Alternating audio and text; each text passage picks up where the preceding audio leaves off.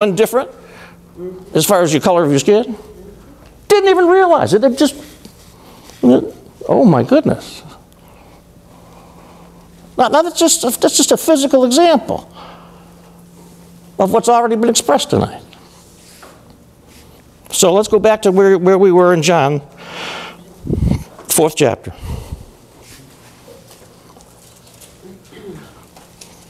Actually, finish up where we were in 2 Corinthians, and we'll go back to John.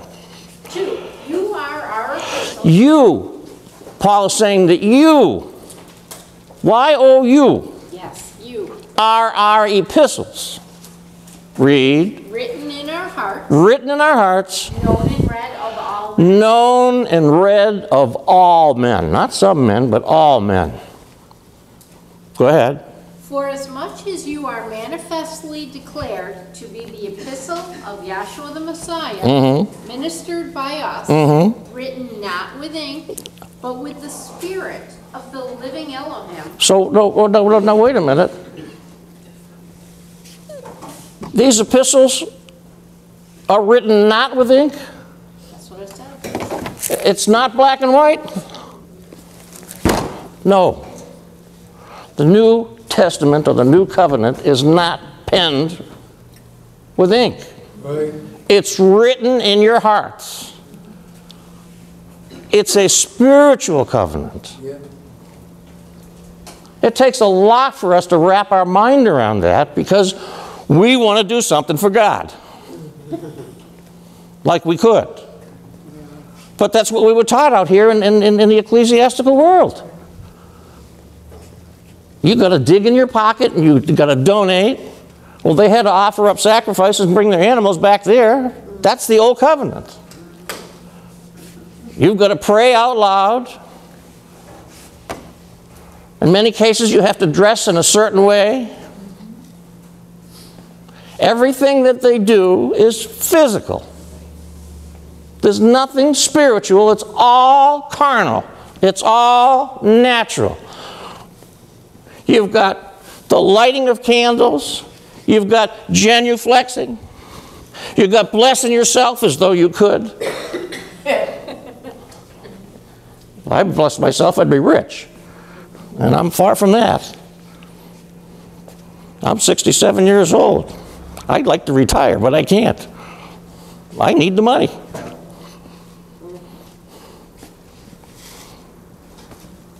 Not too smart, am I?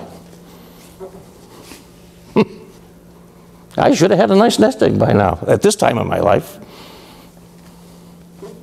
But I still have to work. So, the New Testament or the New Covenant is not written with pen and ink. And every one is an epistle.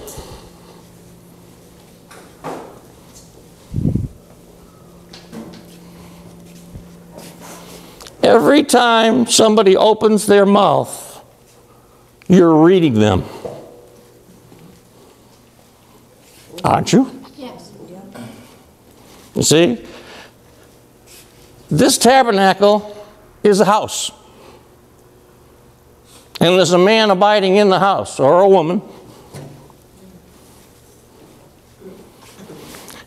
And he's looking out the windows. You can't see him, but he's in there. And when he opens his mouth, you're reading him or her. And that's what you're finding out is what kind of individual or character or personality is in the house. I'm sure you know somebody that you'd rather not keep company with. Unsavory characters. Maybe you or me were once that way. And people didn't want to be with us. That could be so.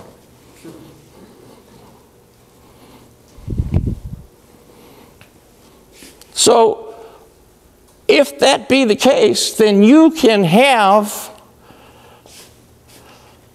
an intercourse that is not carnal.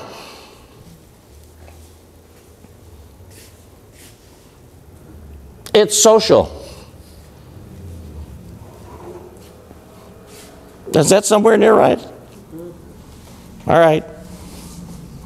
So it's not a physical covenant. It's not written with pen and ink. So that flyleaf in your Bible is man-made. It's not from Yahweh. Okay. Keep reading it back in John 4, 23 and 24. John 4 and 23. But the hour comes and now is when the true worshipers shall worship the Father in spirit and in truth. For the Father seeks such to worship. For the Father seeks such to worship him. In other words, it's about to happen. The closing out of one age and the opening up of a new age. Closing out of one dispensation and the opening up of a new way of worship. Read on. Yahweh is spirit. Now, the Savior is declaring that Yahweh is spirit.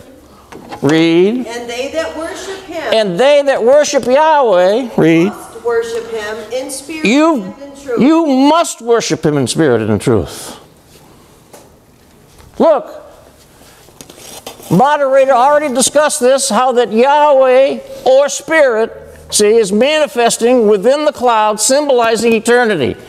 Right within this cloud, you see these attributes: wisdom, knowledge, intelligence, love, beauty, justice, foundation, power, and strength. Those are invisible attributes. Those are intangible attributes. That's what spirit is. Those attributes, those 9 principal attributes, is what Yahweh is. Not what he possesses, that's what he is. Can you go to Walmart and buy an ounce of intelligence? How about a pound of love?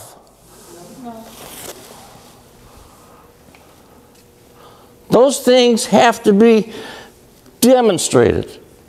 They have to be manifested in order for you to wrap your mind around what they are. Did Arnold Schwarzenegger used to be a bodybuilder, a weightlifter? Yes. What attribute would you attach to that man while he was an athlete? Strength. And he demonstrated that, did he not? Yes. We go back in Scripture, and it's already been brought out by the first 2 speakers, how that the Savior said, you search the Scriptures. And what are we searching the Scriptures for? We're searching the Scriptures to find these invisible, intangible principles which Yahweh is being manifested or demonstrated, so we can comprehend something about him being spirit or invisible. And it's demonstrated over and over and over again through these events back in his story. Because it is his story. Talking about Yahweh. And it is his purpose. And within his purpose, he has had all these events take place just in a timely fashion, in a very organized manner, after the pattern of himself. And it shows his infallibility and his unerring accuracy all the way down through the ages and dispensations. And he's showing forth both mysteries.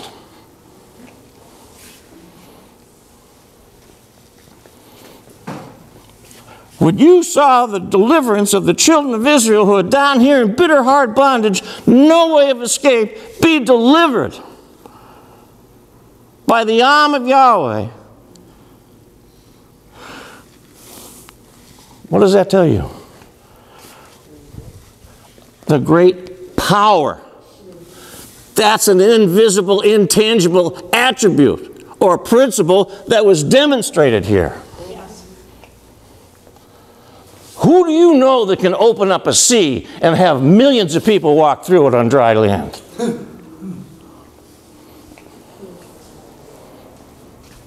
Say, well, that's just a Bible story. Really?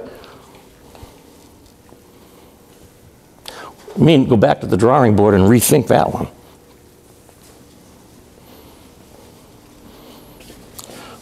Who do you know that can stop the mouths of hungry lions when Daniel was thrown into the den?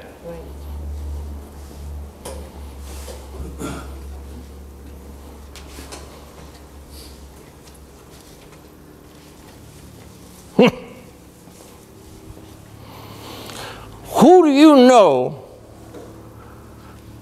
that can take a solid food substance that goes down into your digestive tract and convert it?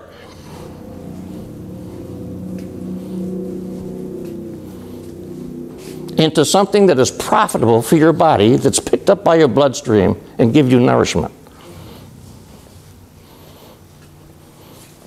And it's 70% water.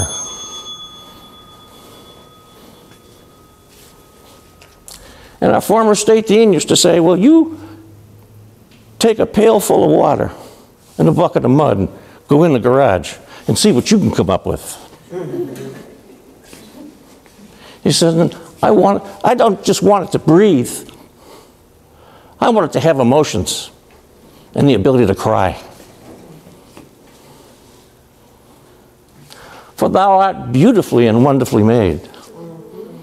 And if you come down here on a regular basis, or you tune in on a regular basis, we will show you just how beautifully and wonderfully made you are if you're not in the medical field and you're not in college and don't have an understanding of it. You can sit right here or tune in right on this program and you can get a college education. But it's not to show how smart we are or what we know. It's to show you and prove to you, and that's our dedication, the existence of Yahweh, how he really is and how he actually exists. That's what this is all about. And I'll tell you what, the founder called himself the champion of the idiots. And he asked the audience, or the assembly, when he made that statement, are you offended because I call myself the champion of the idiots? Well, I'll tell you what, after coming down here and getting a taste of this, and I mean, if you get a real, genuine taste of this, you're going to want it all. The taste isn't going to be good enough. It won't quench your thirst until you had a real taste of this. You'll come to the realization that you've never had a right thought about your Creator in your entire life. And that made me realize I was an idiot. And the founder sure championed this idiot. Because I threw in the towel long ago. Because when I came down to this institute and I sat down in the class, and I told you where I came into class, the dean of that class had a 5th grade education, black man. And he's spitting out words longer than my arm and giving us the definitions of them. And I thought to myself, now this is how a carnal mind operates. Who's he kidding? He must have gone to night school or something. How did he get all this knowledge? How could he break all this information down?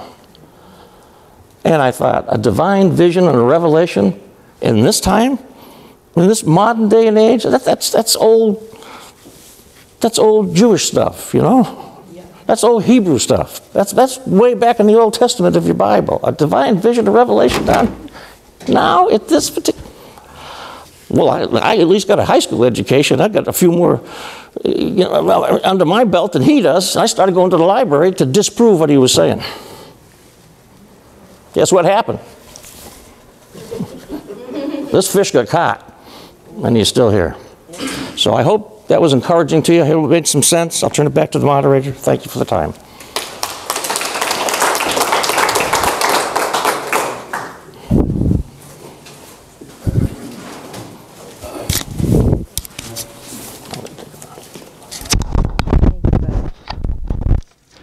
Well, I'd like to thank everyone for coming. We're here every Wednesday at 7:30, and we're here every Saturday at 7 o'clock. Could we all rise for the doxology?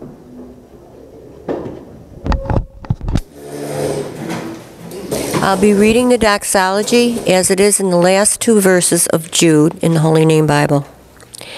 Now unto him that is able to keep you from falling, and to present you faultless before the presence of his glory, with exceeding joy, to the only wise Elohim our Savior, through Yahshua the Messiah our Sovereign, belong glory, majesty, dominion, and power, both before all time, now and ever. Let us all say in unity, Hallelujah. Hallelujah.